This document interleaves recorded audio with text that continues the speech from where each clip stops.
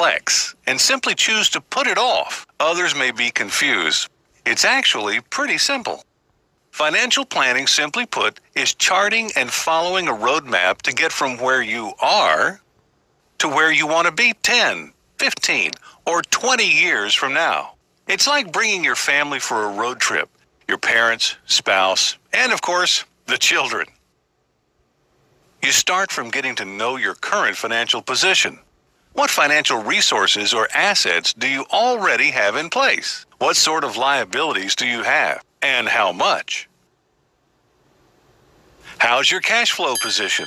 Is it enough to power your journey? From your financial position, financial ratios can point to areas of attention. Are you saving enough?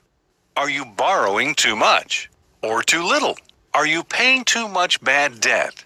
Next, you want to know what destinations you want to bring your family. Say, sending your children to university, owning properties giving you rental income, or retiring rich in the Bahamas. Write down those goals and put down the timeline and amount needed. A general roadmap can then be planned out, taking into account the distance, time, and resources needed. Next, determine the optimal asset allocation needed to achieve those goals. It has to match risk and return needs and your loss aversion. It's like choosing a car for the journey, depending if you like to go fast and furious or slow and steady. You may want a Ferrari, a four-wheel drive, or something in between. Given your resources, it may not be realistic to reach all the goals in the time that you've initially planned. In that case, you may need to adjust the goals or adjust your finances, like cutting unnecessary expenses, eliminating bad debt, or increasing leverage. On the other hand, if the goals mean so much to you, you may just need to drive a little faster and work a bit harder. As you plan the roadmap, you'll need Plan B or Plan C to deal with contingencies like medical bills, loss of income due to disability, or even death, so that the family can still reach the destination you planned out. And off you go.